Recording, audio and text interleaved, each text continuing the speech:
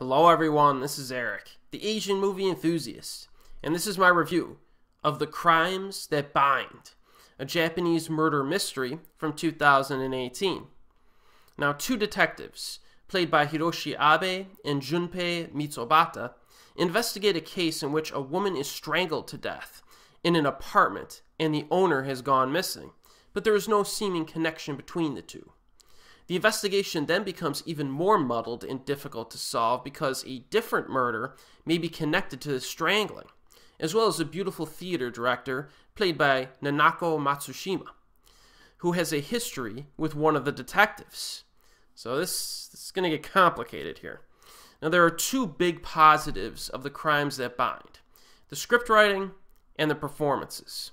Now, in regard to the script, this showcases a very detailed investigation, with proficient detectives who work through many complications in an attempt to not only identify the murderer, but also that person's motives. So each revelation, I think, flows quite naturally, and the ultimate explanation is incredibly nuanced and almost impossible to predict. I found this aspect of the film to be very absorbing right from the start. The script really does not waste much time because new clues are consistently discovered. This is one of those films that requires your undivided attention and will make you think while watching it. If you get, distracted by text messages or your kids are running around, you will miss something. You'll miss something. So in regard to performances, everyone is good in this. Hiroshi Abe is fantastic, as usual. He plays a character who could be dull if someone else were cast in this role, but Abe has just so much charisma and quiet intensity that I enjoyed following him on his quest for the truth in this case. On a side note, he does play the same character that he did in the Shinzen Mano television series and the Wings of the Kirin film, as well as other related projects. But you can watch The Crimes That Bind with no knowledge of those titles because this film really operates as a separate standalone film and story. The other standout performance is Nanako Matsushima, who is most well known for her lead role in Ring from 1998. The Crimes That Bind is one of her more interesting roles in recent years that I've seen, and is also one of the best performances I've seen from her. There are a few scenes where Abe questions her about the murders, and her mannerisms are just top-notch. She's really good in this. The themes of family and parental love are heavily developed and drive the film. I found that aspect to be effective.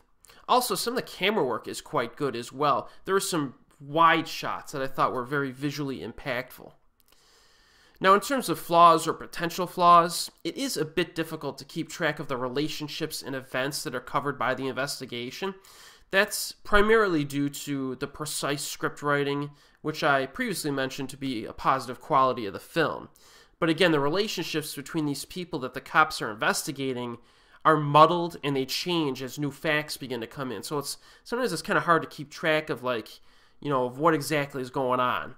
So it will take multiple viewings, I think, to understand every little detail here, which could frustrate some viewers, but I liked it because it made me think quite a bit while I was watching it. There are no chase sequences or thriller moments in this, which, could be a problem for some people. Don't go in expecting that. The big problem that I had with this movie, though, is the score. There are times where the music just kind of overpowers the scene. There are a few dramatic moments that become over-dramatic because of the overwhelming score that's used over them. So, for example, there are two scenes during the latter half of the film. One takes place in a tunnel, and the other in a woodland area.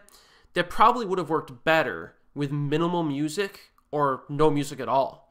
You know what I mean? So, sometimes I do think the score and music were just kind of, it was too in your face about how you're supposed to feel during those scenes. I mean, thankfully, there are only a small handful of scenes where that becomes a problem, and much of the film has a nice, even tone, but, those melodramatic scenes do kind of stick out, I think. But overall, I think that The Crimes That Bind offers a nicely executed mystery that's interesting to watch. It is currently available on Region 3 DVD with subtitles. And as always, we'll see you next time.